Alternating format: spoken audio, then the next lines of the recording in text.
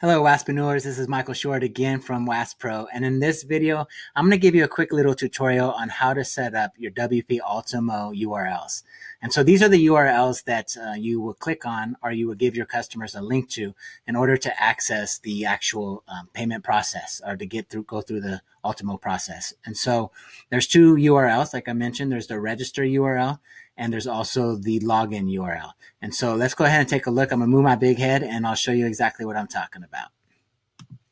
So here we are on our website, AutoCare Pro Sites, and up in the top we have our login. So if I were to click on that now, keep in mind I'm already logged in, so it's not going to take me anywhere but to my actual dashboard. So that's not going to help us by clicking on it. But in the login URL, if you look at the bottom left corner down by where my head is currently, you'll see it says /prosite-login. And so if we're not logged in already, we would actually go to the login page by clicking here. And that's how we set that URL. I'll show you in just a minute. And then second is the login right next to it, which is the GoPro today. And if you look again by my head, my talking head, you'll see that it says /signup. And so these are the two URLs that I'm talking about. These you would have to actually make accessible in one way or another to your customers, whether that be on your homepage like I have, or it could be in an email or whatever you want to do.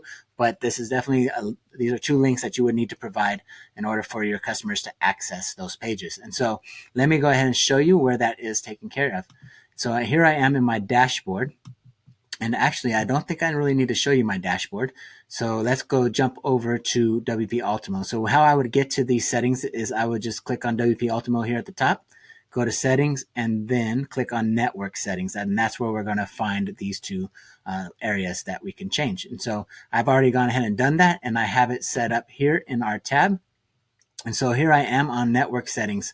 And so as I scroll down, you'll see there's a bunch of different settings, but what I'm looking for are the registration URL and the login URL. So as you can see, I've changed it to sign up and prosite-login. Now, obviously your system might be slightly different. You might have different preferences, but this is where you would want to be able to change that, what that slug is. And then once you have that changed to your liking, then you're just going to add a link to the front end of your site, 2 links if you want, and have it go to those 2 different areas, or those 2 pages.